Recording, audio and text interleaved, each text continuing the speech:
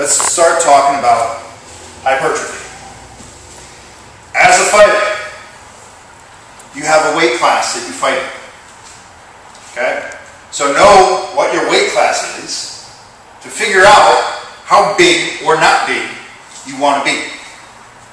I am strongly opposed and do not advocate cutting weight. There's a difference between cutting weight and losing weight.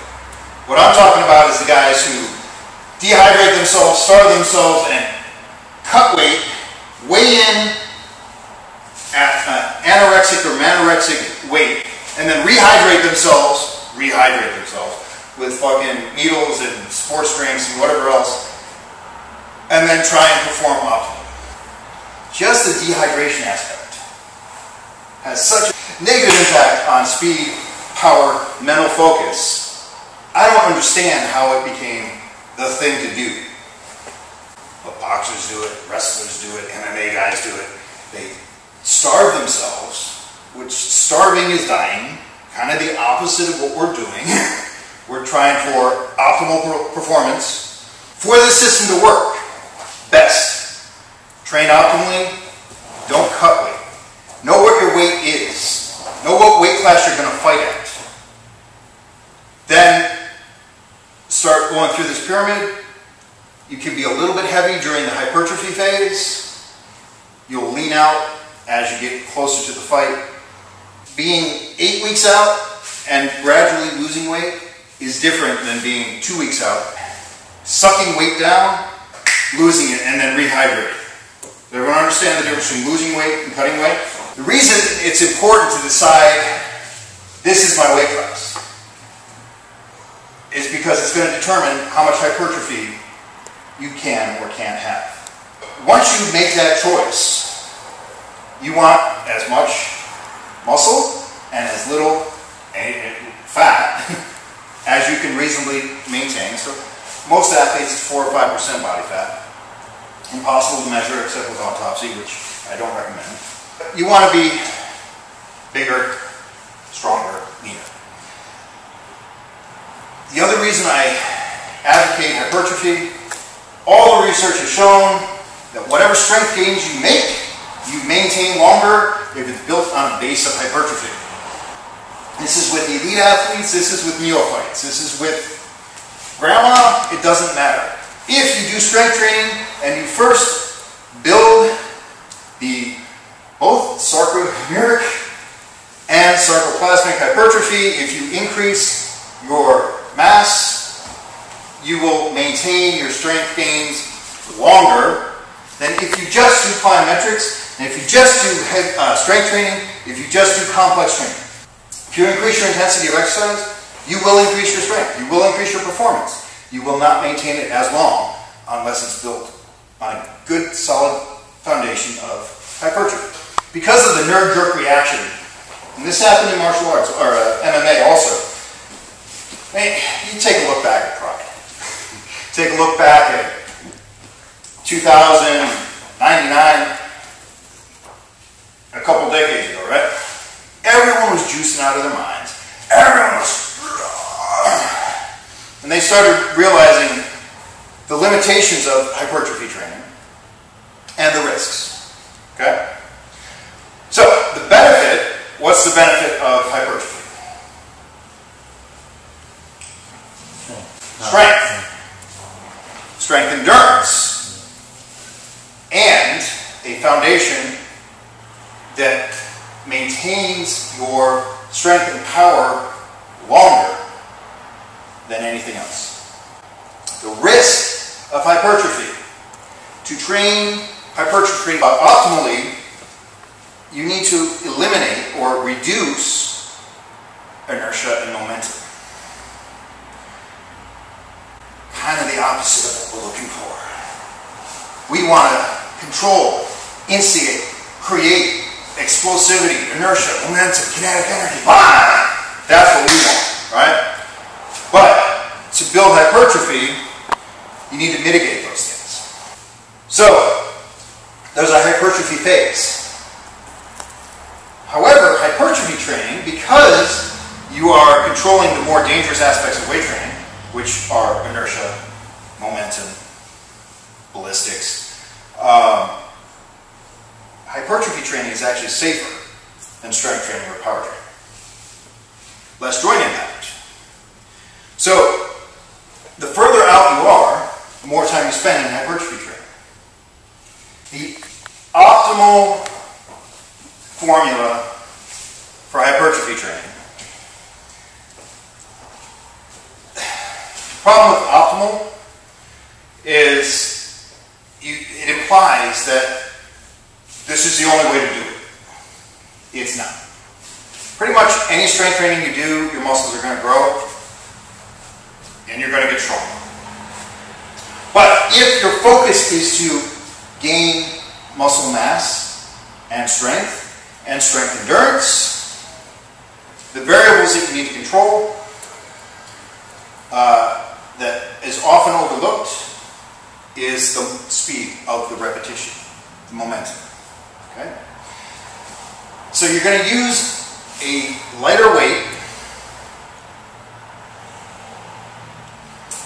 and a 6-second repetition. This sounds crazy to fighters, and it is. Which, the problem, people are doing hypertrophy training and then not re-educating the muscle to be explosive.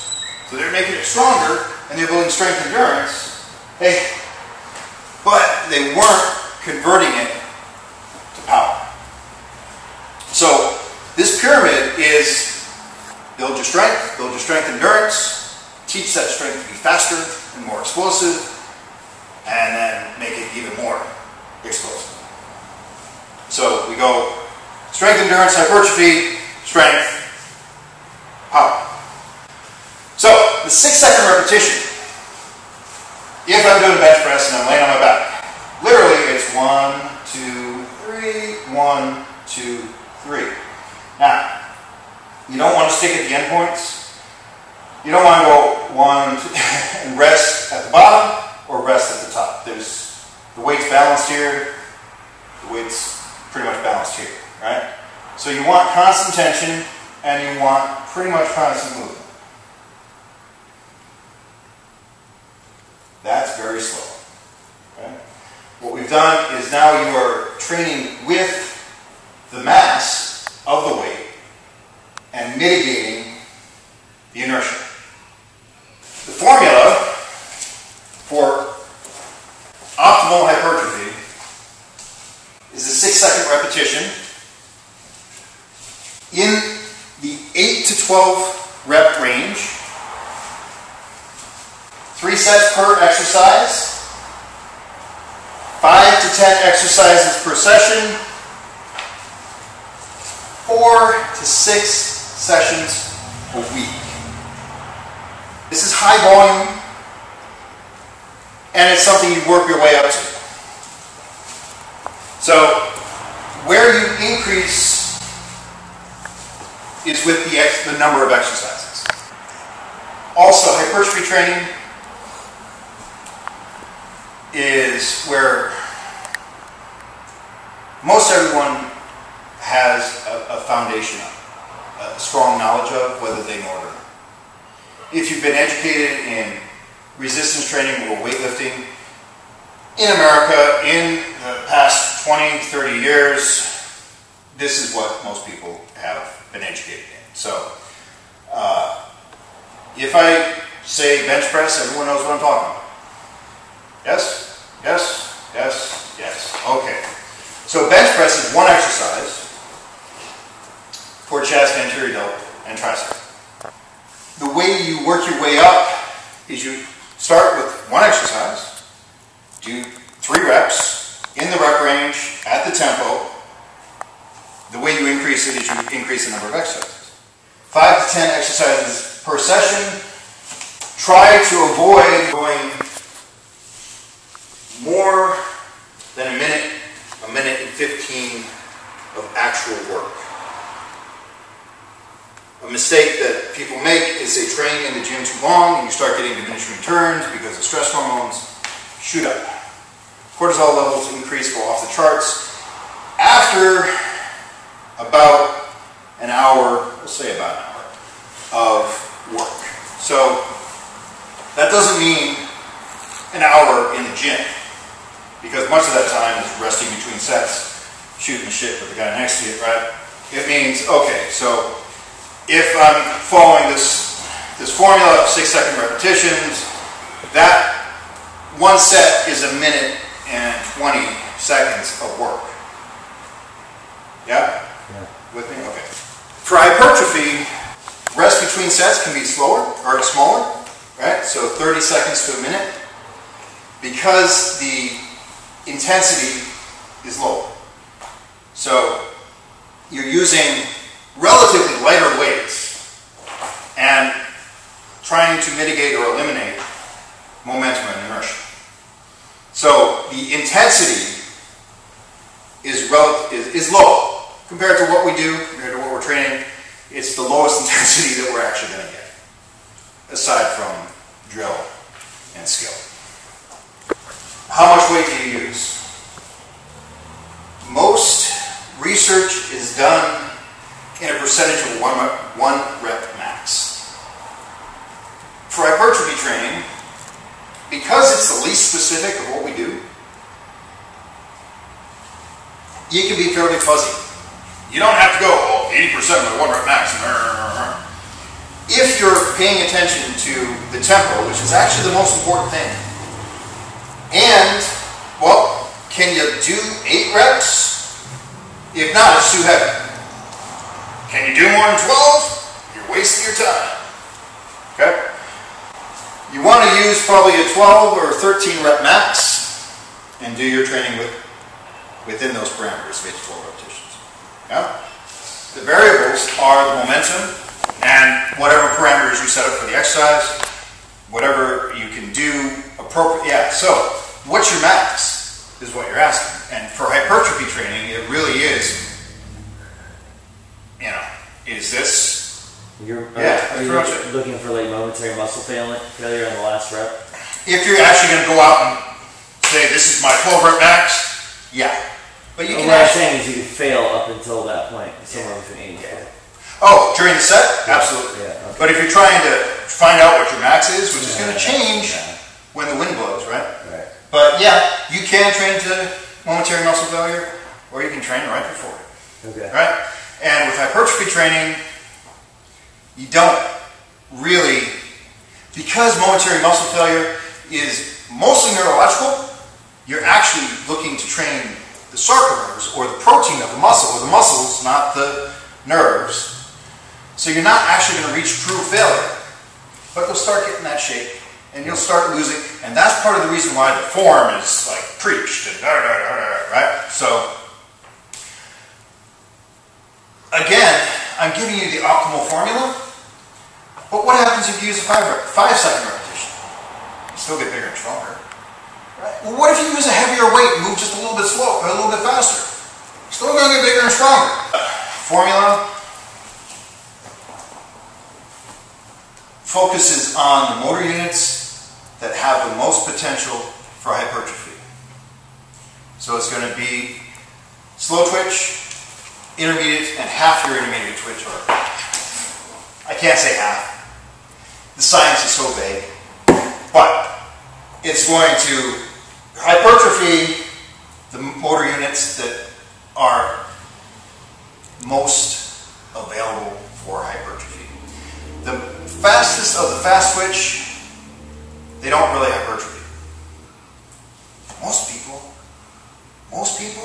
never find them, never access them, ever in their life.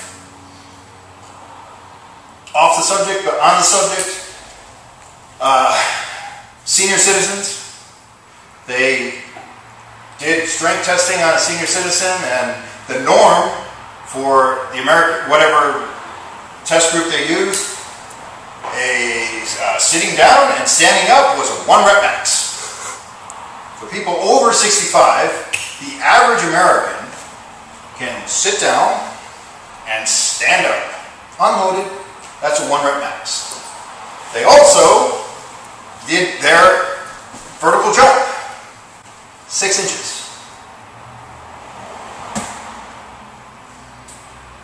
coincidentally, or incidentally, the most elite marathon runners, their vertical jump is about 6 to 8 inches. So that ties back into why do we want to stay away from LSD? LSD is long, steady distance. Also glyceric, whatever acid. I don't recommend either of them for what we do.